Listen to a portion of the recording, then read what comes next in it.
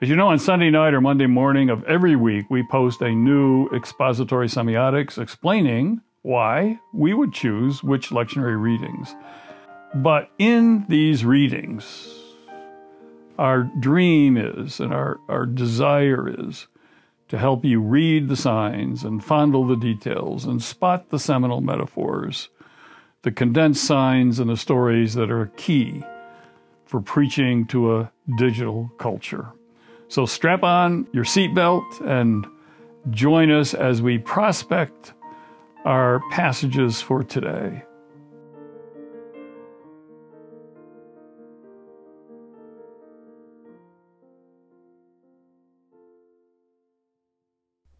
It's good to see you. This is the vlog number 59, and we are on the 4th of May, 2021.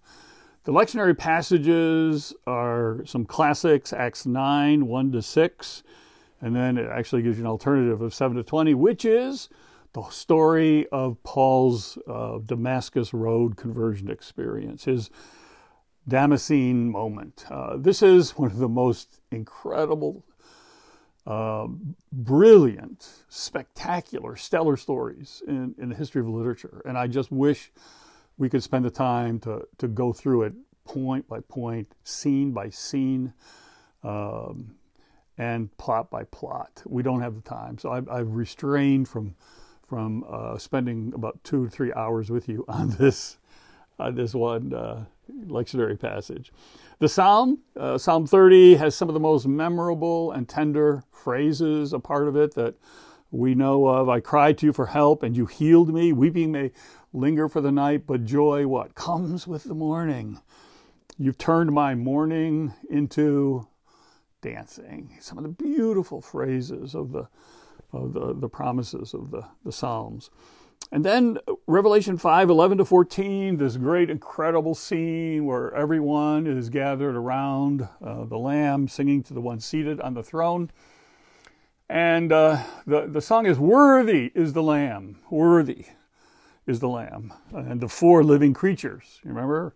You find this in Ezekiel, you find this in Genesis. Each one of these creatures is a symbol for the Gospels: the lion, the bull, the eagle, and the human.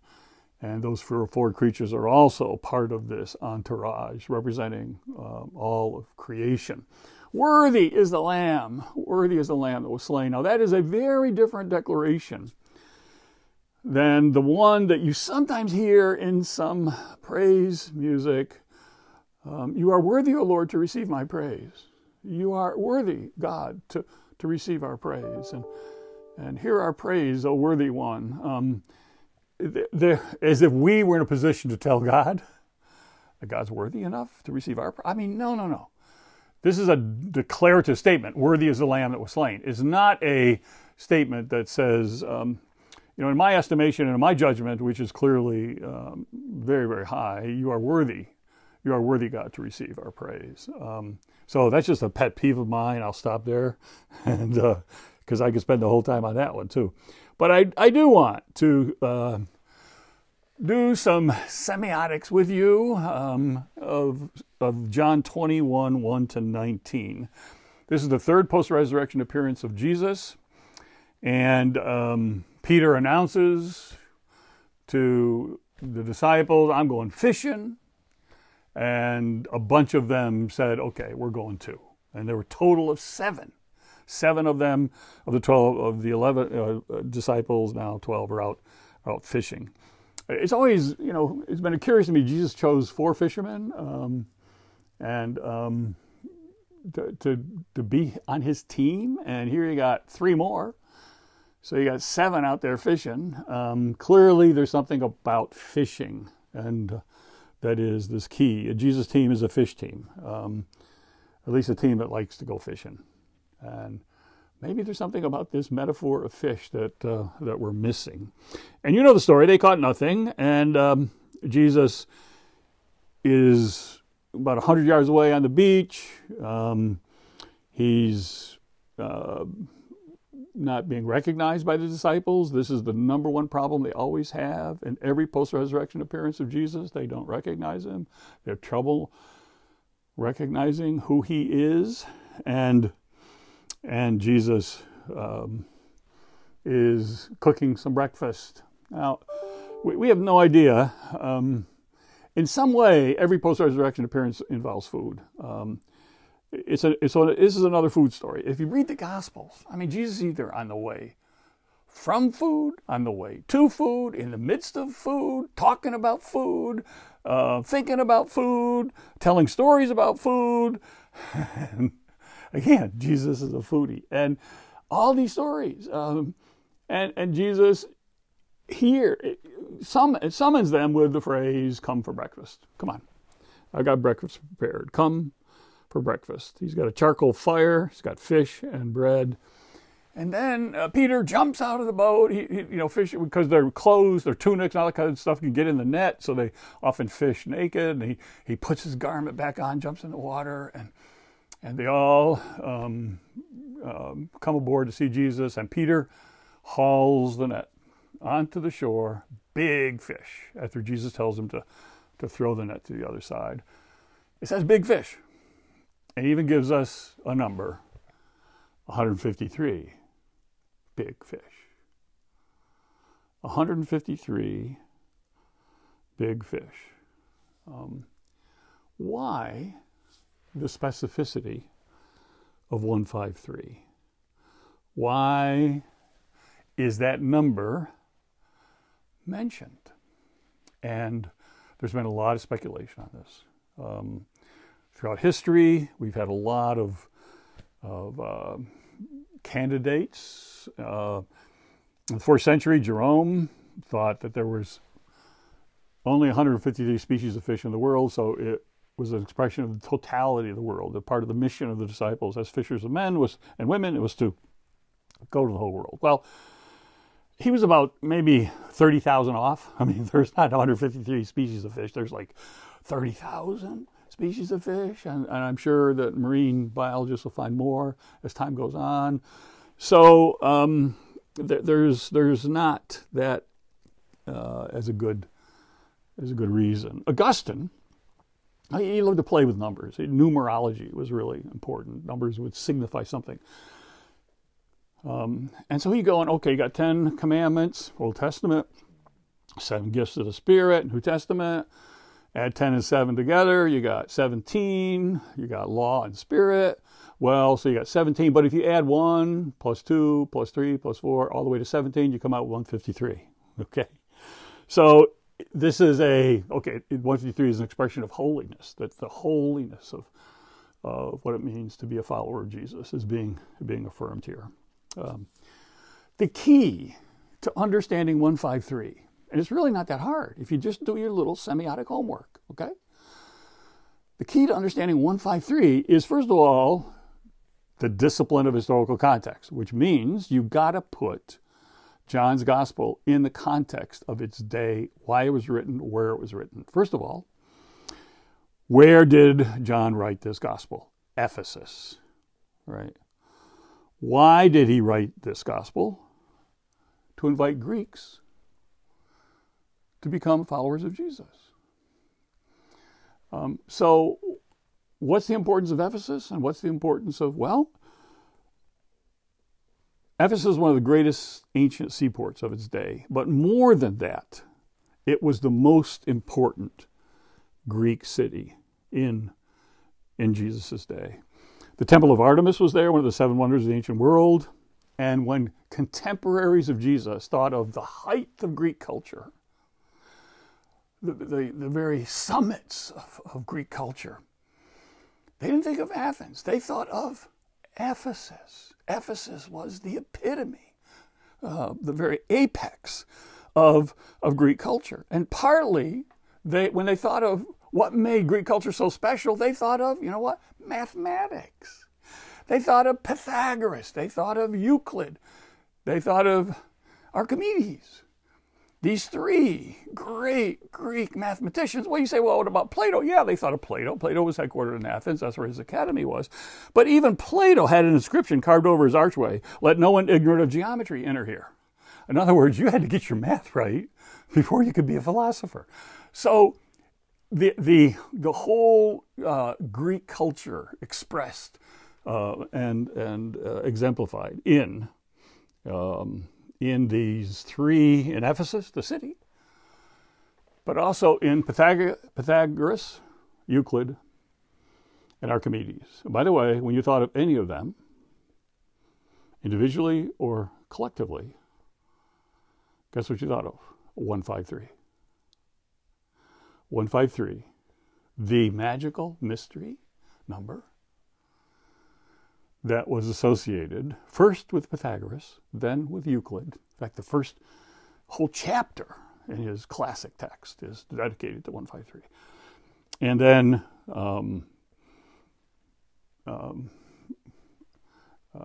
Archimedes. So to tell a story with 153 as its punchline is to say to the people listening to this story, we know your culture. We honor your culture. And your culture is important to us, and it is a part of our culture. Now, you say, okay, what in the world are you talking about? The number 153 is the numerical equivalent of an image. In fact, when you thought of 153, you thought of an image. You thought of a geometric shape. And that geometric shape was known as the vesica piscis. Okay? Piscis, of course, is fish, the bladder fish, or the vulva fish. And the vesica piscis was also known as the Mandorla. The Mandorla. Archimedes, in his measurement of a circle, about 250 BC, referred to this ratio, 153 to 265, as the measure of the fish. This is his definition of the square root of 3. It is the measure of the fish. And 153 was a shorthand or abbreviation for pi. That little constant called pi. In Archimedes' solution for solving for pi, he uses 153 as the key denominator. But it goes back even before that, before Archimedes, to Pythagoras. And so 153 is the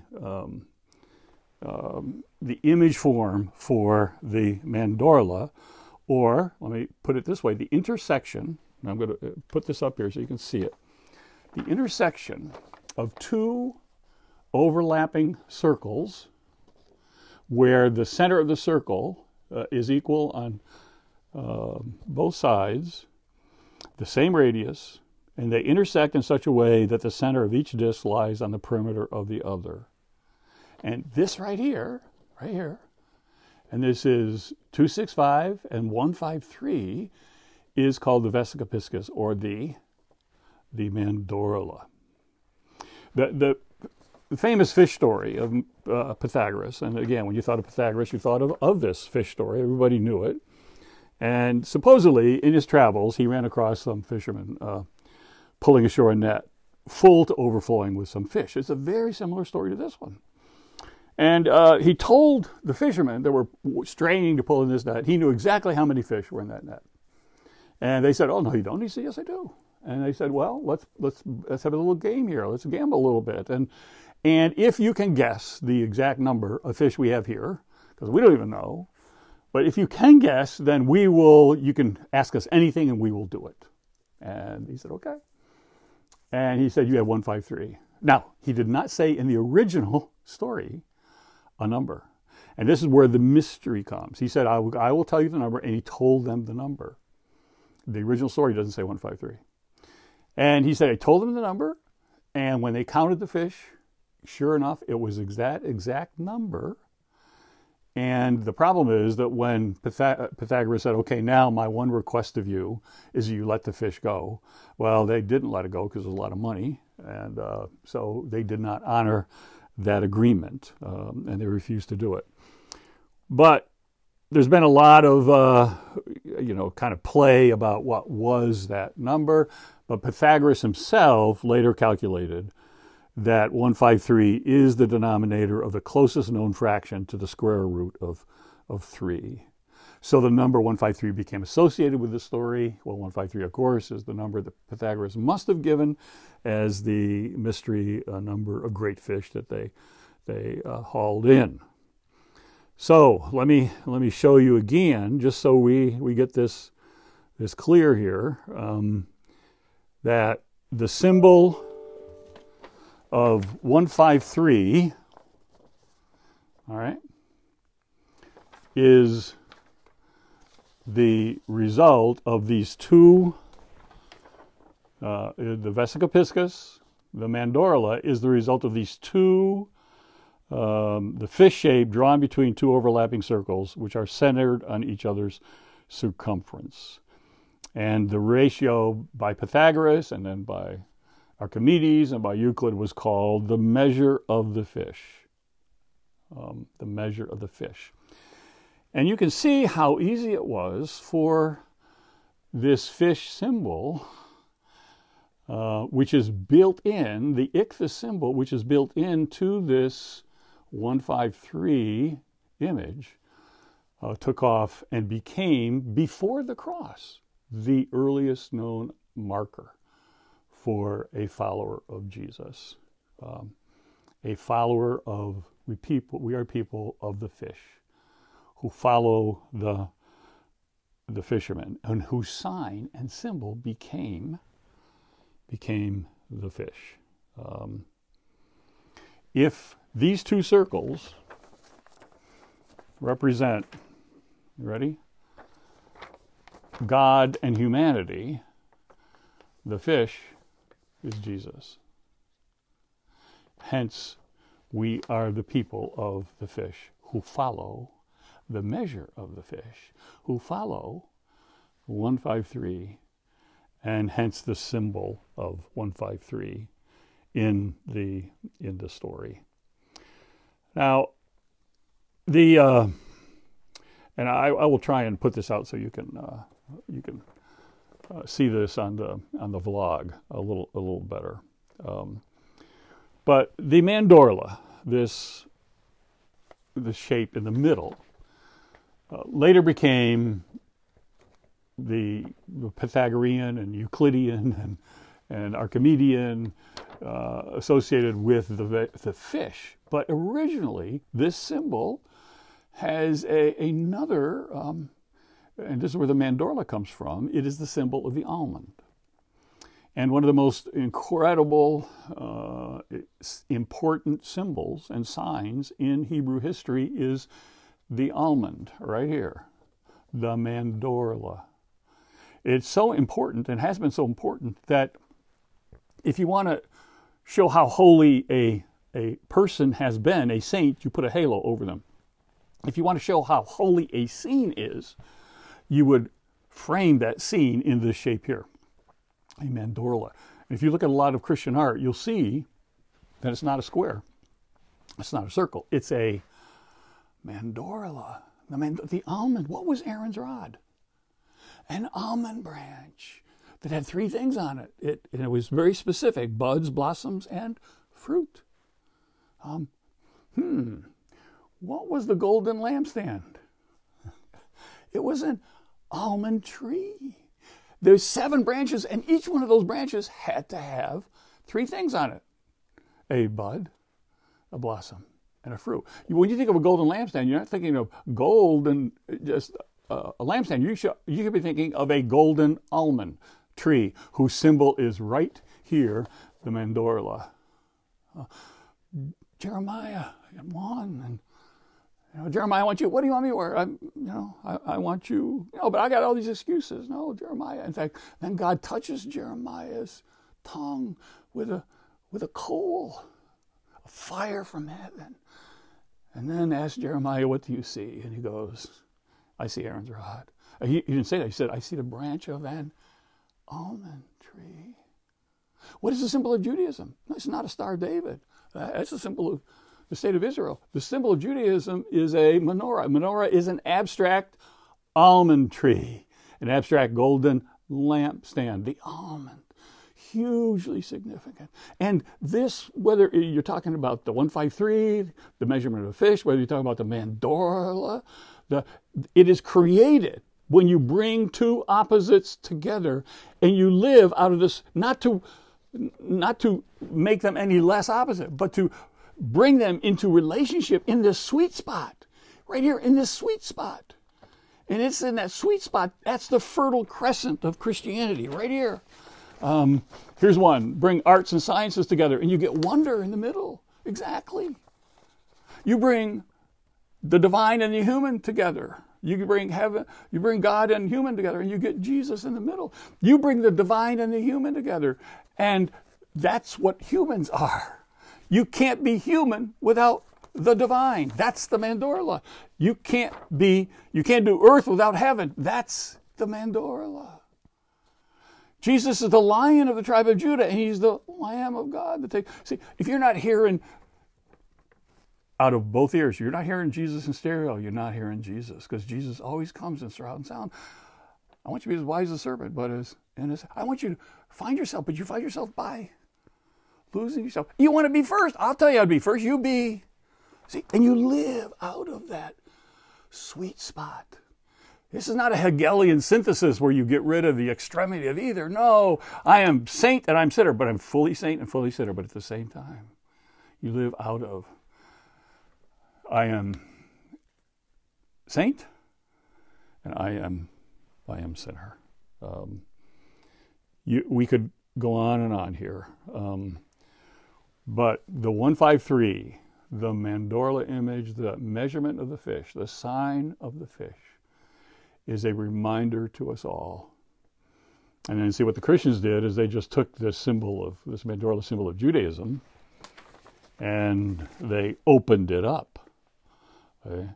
They opened it up and just continued the circle, but they opened it up and opened up to Gentiles and to the whole world. So this week, find in your life,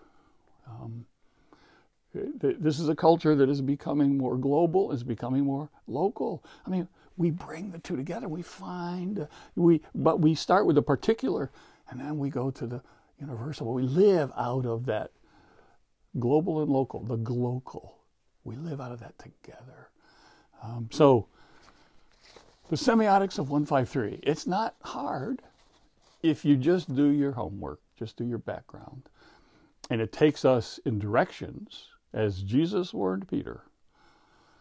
If you follow me, the sign of the fish, the measurement of the fish is that I will take you in directions you do not wish to go. And I leave you with one little challenge. Sometime this week, think of one time in the past year, outside of COVID, that you went in a direction you did not wish to go. See, if we can't only find ourselves going in directions we want to go, then who's in charge of our life? Who's the author of our story? We are. But if you're a follower of the fish and the great fisherman, then we will sometimes, as Peter found and all the disciples found, every one of them, that they will be taken in directions that they do not wish to go, but that God is calling them to, as we hear him say, come and have breakfast. Semiotics is the art of angling, of turning things askew, upside down, inside out, cattywampus, sunny side up, over easy, scrambled, hard-boiled. We hope you enjoyed today's journey, but always remember, it's more important you prepare the preacher than you prepare the sermon.